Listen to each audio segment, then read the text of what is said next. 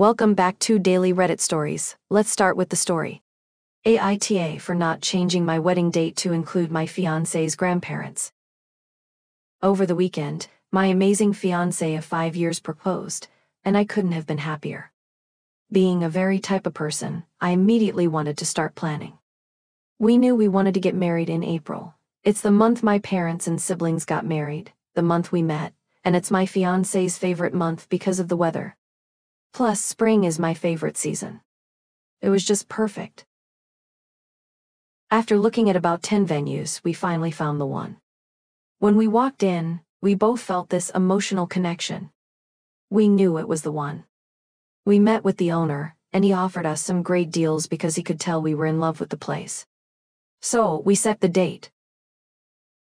I reached out to his mom to let her know we have set a date, and she immediately calls me to say we set the date on a very important religious holiday for her and her parents. I asked her if this is a big deal. Neither me nor my fiancé are religious, and to be honest, I didn't even know they were that religious.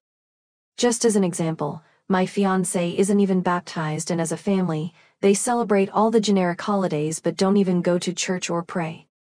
In fact, he is so not religious that he didn't even know the holiday fell on this day until she told us. She says it is the most important holiday in her religion, and due to this, she will not be able to be in attendance at our wedding, nor will her parents, as they are even more religious than her. His dad will come because they are divorced, and he is putting his son over the religious date. I reach out to my mother to confirm to her that this was a bad idea, and she asks around. A few of her friends who are also of this religion tell her while this is an important holiday, none of them will miss our wedding for it. Only my fiancé's mom and grandparents are making the big deal. I asked my fiancé what he wanted to do. This is his decision to make, and not mine, and he told me that he refuses to give up our dream venue on the only Sunday they have available to please his mother/grandparents, who aren't even that religious. So we don't change the date, and tell them they are welcome to not join us, even if that breaks our heart. Well, now his mother and grandparents are refusing to talk to us because we won't change the date of our wedding. So, AITA for not wanting to change the date?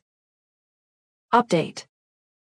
Thank you to everybody who made me feel like the bride I deserve to be, by telling me that my day and my fiancé's support is the most important thing. And for those of you who think I was the asshole, absolutely a fair point, but the one thing that was not understood was that this decision was made strictly by my fiancé. The ball was completely in his court. I already had another venue booked to look at to replace our current venue. He decided that his grandparents' response was not worth his time, as they should have respected him as a person, not as a religious person. I told my boyfriend that I was not willing to have a sleepless year of worrying if his mom/grandparents will show to the wedding.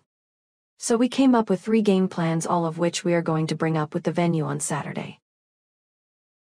Keeping our current date because we already put $5,000 down, but looking at other venues that may have another date available, and if we find a venue we love just as much, we just lose our $5,000 deposit. But if we are unable to find another venue we love, we ask this venue to keep us on a wait list, as maybe one of the Sundays will clear up. Ask his grandparents/mother for the money of the difference for a Saturday versus Sunday wedding, since there is currently one Saturday still available. We think this is a fair ask because something that wasn't mentioned is that his grandparents are very well off financially. Ask the mother/grandparents what time would best work with them if we kept the date. We believe that we can both have the wedding and celebrate the holiday, but that may mean that some other guest will not be able to attend because the wedding will be too early/too late. But at least his grandparents/mom will be there. Hopefully one of these options work, but I won't have another update until Saturday. Final update. Well, I just got back from our venue. And I had the greatest news ever. He was able to give us a different date. Not only a different date, but a Saturday for the same price he was giving us for a Sunday. I will say that it wasn't easy to get him to agree to this. But after a few tears and my parents getting involved, and having to explain to him that we may not go with the venue at all, he agreed. But, with the stipulation some other bride has to take our Sunday. So if something happens between now and next year in which he can't fill that Sunday, then we are going to unfortunately have to pay this price difference. But I have a lot of faith that brides will be interested in that date, as he has 3 this week alone for brides looking for that same month. As for my fiancé's mother/grandparents, it turns out I wasn't the asshole at all. Once we called them with excitement to let them know we changed to a Saturday, they said they were not going to be able to be in attendance as they have church/temple early in the morning on Sundays and cannot afford to stay out late Saturdays. Cute considering they've never once been to church/temple the entire time I've known them. But at least the mother saw their ways and agreed she would no longer following their rules and won't to influence by their behaviors. Thank you all for everything and cheers to being a 2025 Saturday bride. Comments. Equation girl. I mean, they could come and leave early surely, if they made such a song and dance about coming in the first place. Congratulations. OP, I think they just want a piece of control that I'm not giving them. Shelley 895. But what's their endgame here? I don't see what they gain from this.